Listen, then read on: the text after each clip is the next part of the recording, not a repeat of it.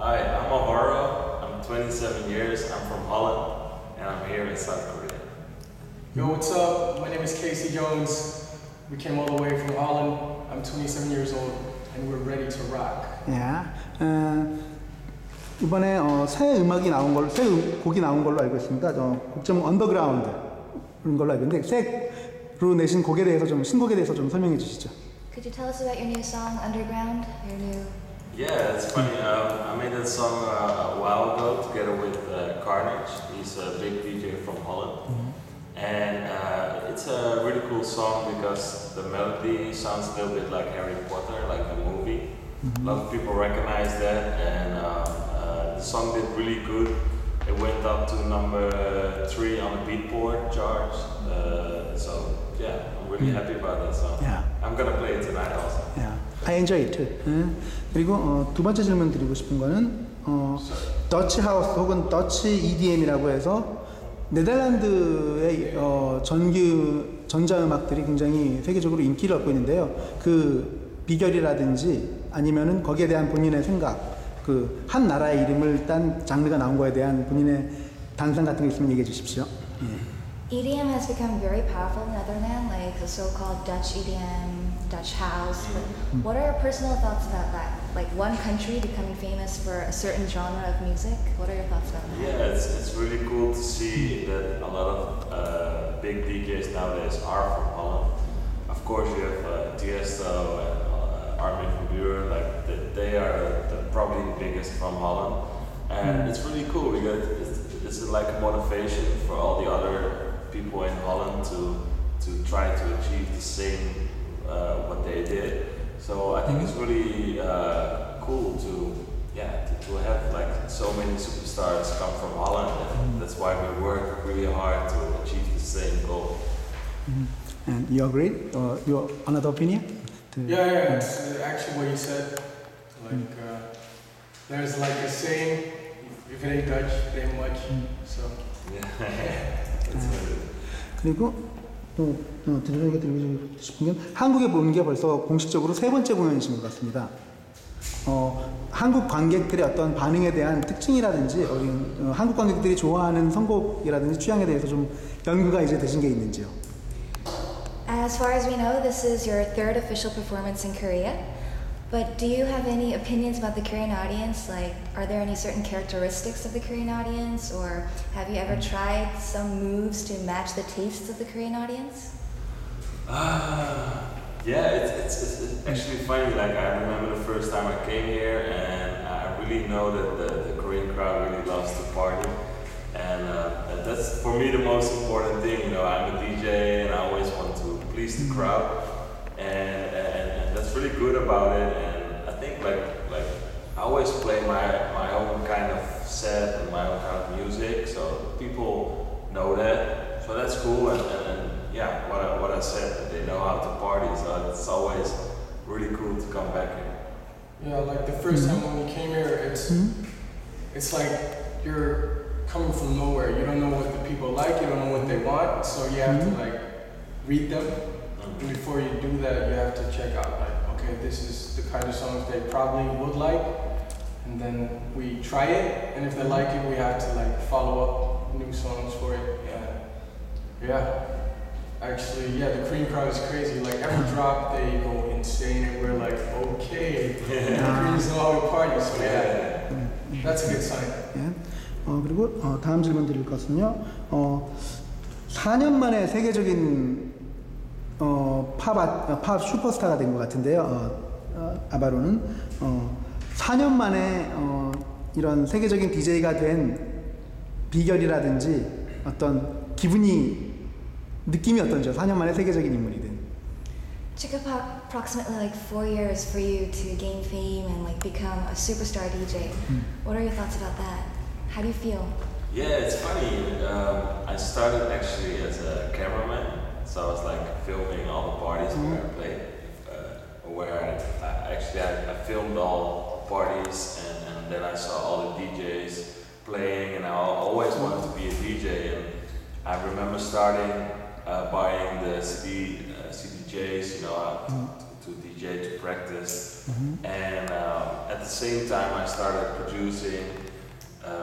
So it's like 4 or 5 years right now from the beginning, and it's really cool to see. I would never think of being in Korea or like any other country in the whole world, but I'm here, so I'm really happy about that. 예, 그리고 한 가지 더 질문, 아바론한테 좀 질문 드릴게. 그 아바론이란 예명이 어떤 의미인지, 축구 선수 이름도 유명한 이름이 있는데. Why is your stage name Alvaro? 알바로. Oh, it's a Portuguese name. So my family has Portuguese blood, but my grandfather's second name was Alvaro. So that's why I chose. 포르투기스. 그리고 제일 중요한 오늘의 질문 중에 하나일 것 같은데요. MC KK 존스에게 묻겠습니다. 알바로가 지난 5년간 활동하고 슈퍼스타가 될 동안에 혹시 많은 변화나 성격의 변화 같은 게 있었나요? You've been the closest to him for like the 4 years that he becomes a superstar. Has he changed from the beginning until now? Were there any changes? Of course, like we were like we're married actually. No. He became bad or good? Like when you're like that close with big DJ actually, you always see like a difference like throughout the years. And yeah, of course he's developed himself, and yeah, just to see him like glow when he's having fun, or he's a real good friend of mine for like 2 years now. But in like 2 years we always fight, or that's good. That's good. It's like a marriage actually.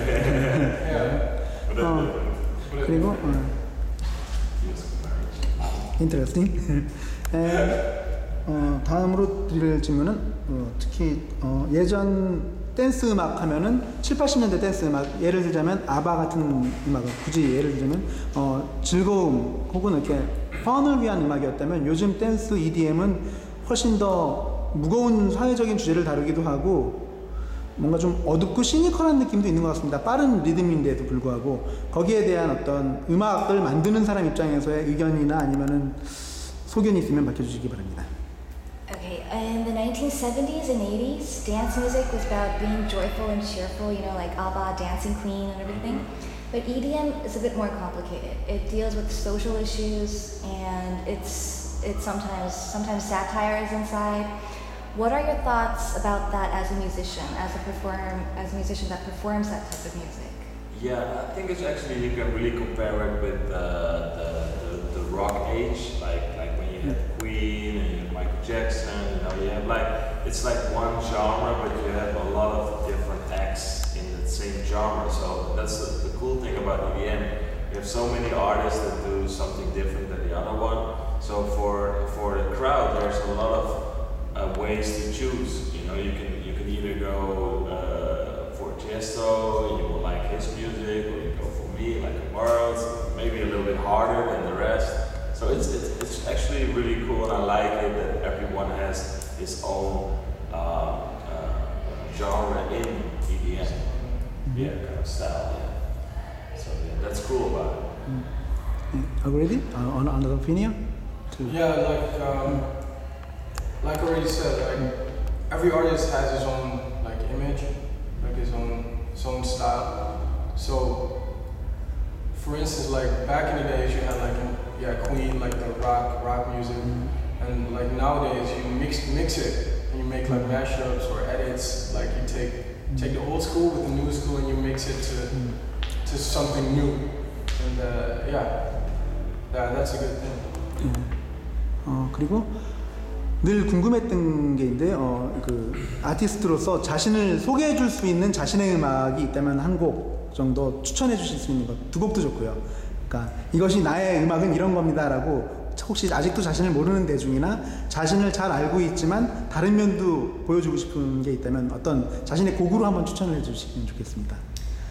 As an artist, for the small number of fans that might not know you well, do you have like a representative song among your songs that you could just recommend to them?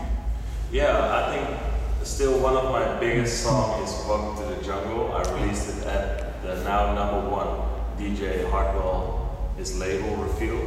So you should all check that out. Alvaro, Welcome to the Jungle. And that's one of my biggest songs and the song where I'm really proud of. Yeah. I remember Welcome to the Soul. You make the editing the music and last question to you. When you performance tonight, how do you do it? 그러니까 어떻게 오늘 하실지 세게 어떻게? Sneak peek about your gig tonight. Oh yeah, it's gonna be fun. We're gonna put in a lot of energy. Of course, I brought MC Casey Jones. He's always like always hyped up, and we try to give the crowd a good time and to make them all happy. So yeah, it's gonna be a fun night. Yeah, it's like our performance is like we love to interact with the crowd, and we're always in balance. We don't want to go too far, like like some artists do. I'm not gonna call names, but there's like a balance, and because it's Korea, it's always difficult to know and to feel what they like. So we have to be in balance with them. So, yeah. We love to interact. So that's what you're gonna get. Thank you for your interview. Yeah, thank you.